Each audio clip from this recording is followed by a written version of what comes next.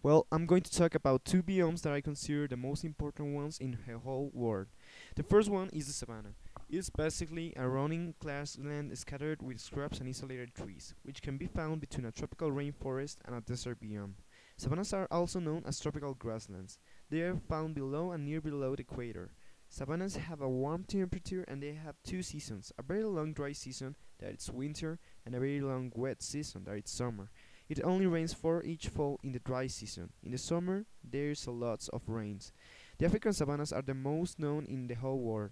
We can find a variety of many animals in the savanna, the most extensive ones, like elephants, black rhinos, giraffes, lions, hyenas, etc. They fight each other for survival and they help each other in the same part of the ecosystem, like this video that shows how the lions hunt an antelope and how the hyenas eat as an scavenger. Now let's talk about deciduous forests.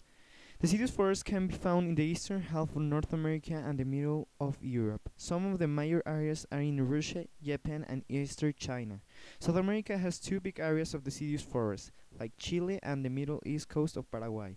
The average temperature of the deciduous forest is of 50 Fahrenheit. The average rainfall is 30 to 60 inches a year. Deciduous forests have 5 different zones. The first one are the three stratum zones, like where is the most tallest trees like oak, maple, elm, etc. The other part is where is the small tree or sapling zone is the second zone. This zone has young and short trees. The third zone is called the shrub zone.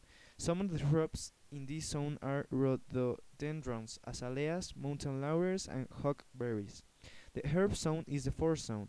They contain short plants such as herbal plants, and the final zone is the ground zone. It contains lichen, club mosses, and tree mosses. The deciduous forest can have four distinct seasons: spring, summer, autumn, and winter. In the autumn zone, the leaves change color. During the winter months, the trees lose their leaves. This is some of the most important characteristics of the deciduous forest. The animals adapt to the climate by hibernating in the winter and living off the land in the other 3 seasons. The animals have adapted to the land by trying the plants in the forest to see if they are good to eat or a good supply of food. Also, the trees provide shelter for them. Animals use the trees for food and water sources. Most of the animals are camouflaged to look like the ground. In the deciduous forest, we can find animals as cougar, bear, fox, owls, deers, and birds. Well, so this is everything for tonight. Thanks for watching us. This is Steve Reporter for you. Thanks.